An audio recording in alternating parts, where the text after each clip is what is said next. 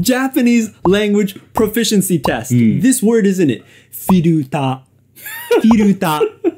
Yo, that is not Japanese.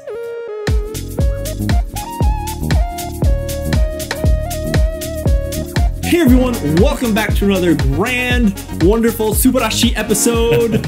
We're the hosts. My name's MJ. My name is Adam. And today, everyone, we'll be talking about the JLPTs and my journey to get to N1. One.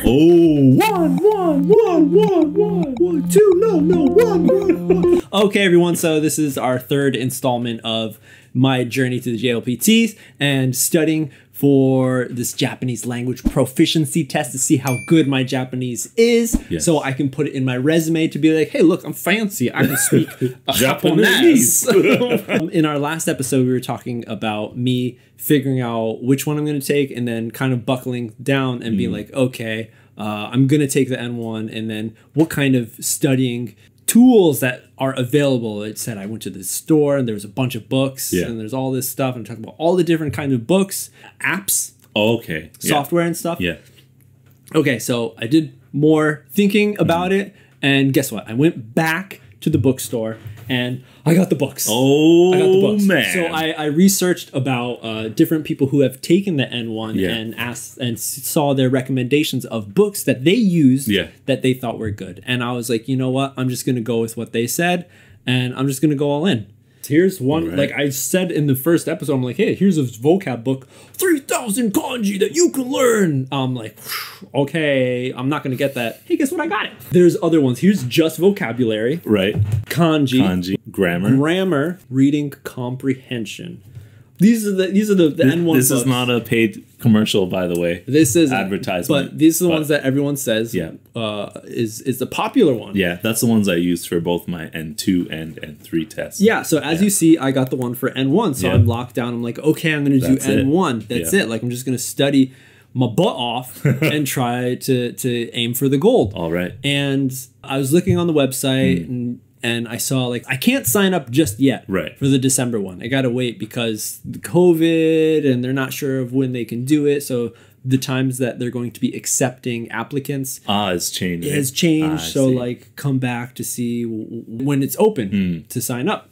Thinking about, like, you know, looking for a new job. I should get this as soon as possible. Yeah. So it looks good on my resume, right? Yeah. So then I'm thinking, like, yo, N1 is going to be hard. I bet I'm going to fail. So then I'm thinking, since I haven't taken it at all, should I just aim for N2 right now? But study for N1. But should I go for N2 so hopefully I'll pass that and then I at least have N2 to put on my resume? Goku in the hyperbolic chamber. So then I'm like, okay, actually, let me take it down a notch and I'll study for N2, maybe even get a few other books just to make sure that I'm studying for the right things. And then I'm like, all right, so let me register to take the test. Dude, you remember going through that website?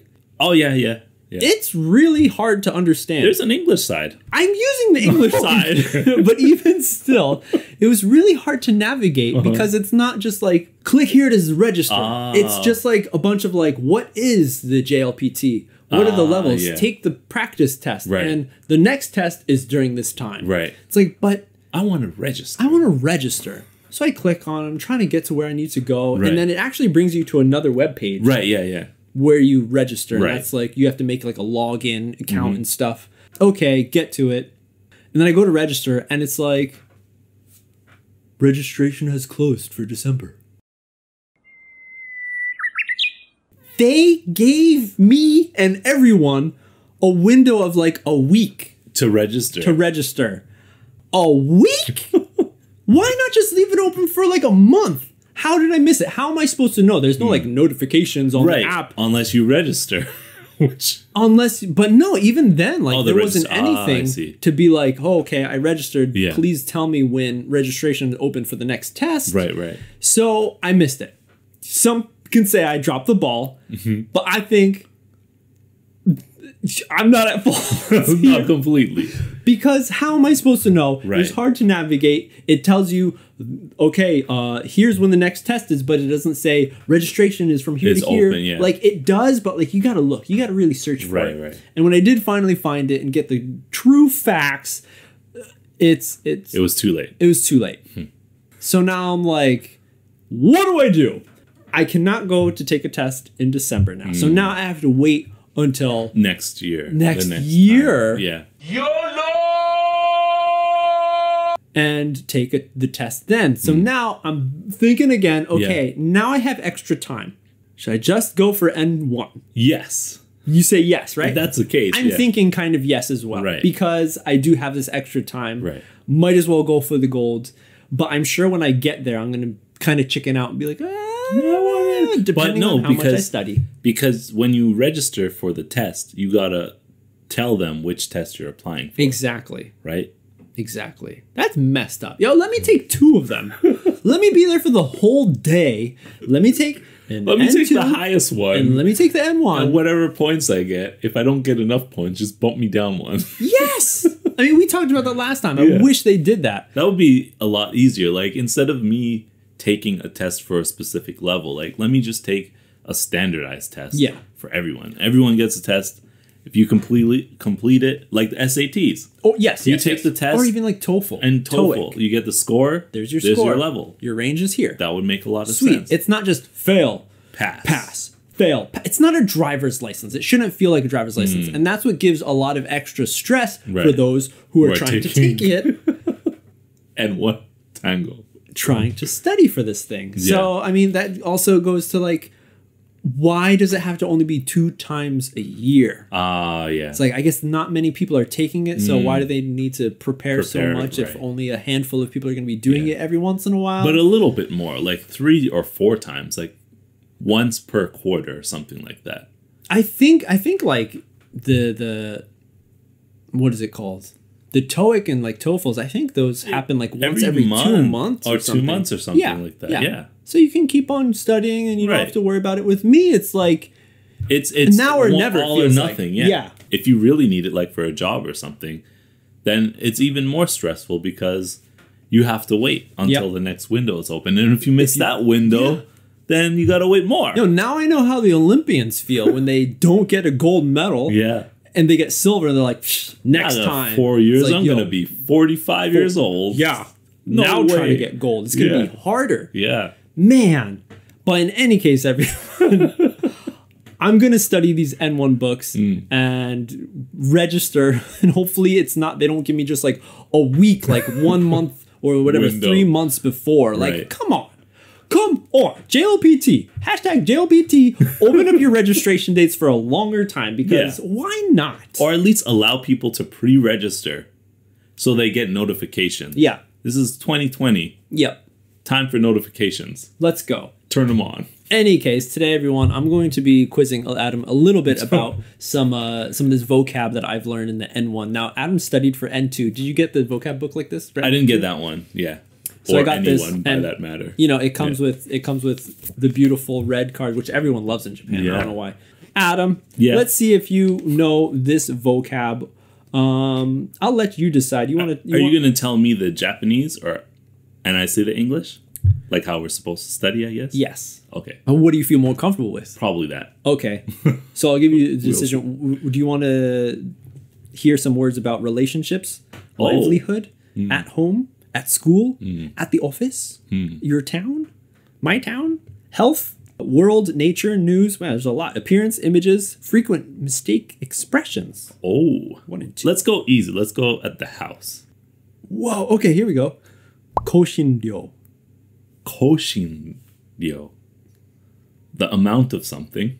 Okay. What's the koshin, though? All right, that means spices. Okay, yeah, I wouldn't have gotten that anyway. Yep. Here we go. Another one is hitasu. To add something, like extra or add it on top of ingredients. Add ingredients. Hitasu means soak. To soak. To soak. All right, here we go. Here's the next one. You got this one. Marugoto. And the maru is the whole the thing. kanji for like round. The whole thing. Marugoto. Like adding a whole chicken to an oven to bake it. Bing bong, bing bong. Yes, whole. That's what it means. And then, right? Come on, N1. N1. That's N1. All right, so here is, let's go with our last one. All right. Okay, here we go. This is one that's commonly used, which is good. The commonly used ones, I'm pretty sure we'll be able to get. Yeah. Okay. Here we go. Moritsukeru. Oh, okay. Moritsukeru. Put it on top. I can see it, but I can't bring the English vocabulary out. Which is a good thing, because your brain is switched in Japanese. Japanese. And I would probably have a hard time translating this as well, but I know what you're talking about. Like put it on top. Like yeah. Make a mori. Right. So let's solidify what the English translation should be. Assemble. Ah, okay. So the assembly of the plate. Ah, yes. Right? Because it's moritsuke, like how you make the plate, how the dish looks after you finish cooking. Okay. The presentation. The assembly. There you go. Maybe that's a better translation. The presentation. Yeah. But then there's some in here, which I'm like, come on. Why is that in a JLPT, Japanese language proficiency test? This word is in it. Firuta. Firuta. Yo, that is not Japanese. Why is that in the Japanese language proficiency test? That is straight up English. That's true. Take that out of there. Unless I get a point for that. I mean, technically, if it does show up on the test. And the other thing is that not is in there. All people who take the Japanese language proficiency test speak English. So it would still be Japanese for them. Okay. Technically, Japanese for them. Even though it's not Japanese, it would still be Japanese. Yep. Well, there you go, everyone. That's a little fun that we have. JLPT, third installment. We're going to go... Next update of how I'm studying and then testing Adam's ability about these different phrases and stuff. Hopefully they'll be fun. Yeah. Hopefully you're enjoying them as well. If you are, hit that like button and subscribe to the channel. Yeah. And of course, remember, we have Instagram, we have a TikTok, we got a Facebook, and we got a Twitter accounts, all of them put together. So if you want to contact us or message us, choose your favorite one and give us a shout out. Yeah. Let us know how you're feeling. Yeah, or let us know what kind of content you want to see on those platforms. Yeah. There we go. Yes. That's it. We'll see you on the next step.